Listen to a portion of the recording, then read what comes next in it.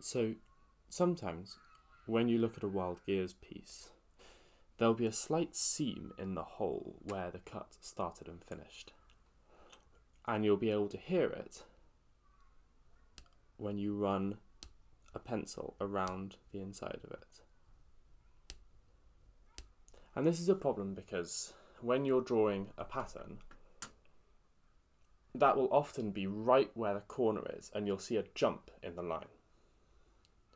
So to solve this, I went on Amazon and I bought some diamond files.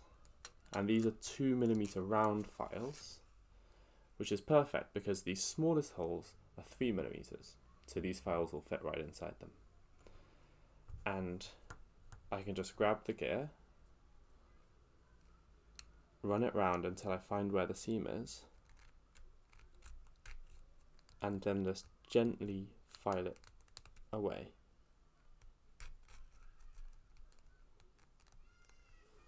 There's a slight chance that this will make the hole not quite perfectly circular, but it's far better to have a hole that is not quite circular than a hole that makes your pen skip. And now with just that simple step, it's a lot less bad.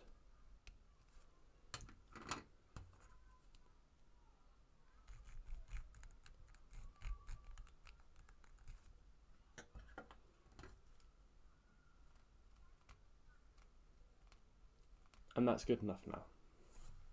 So there is just a very small tip on how to get the most out of your wild gears set.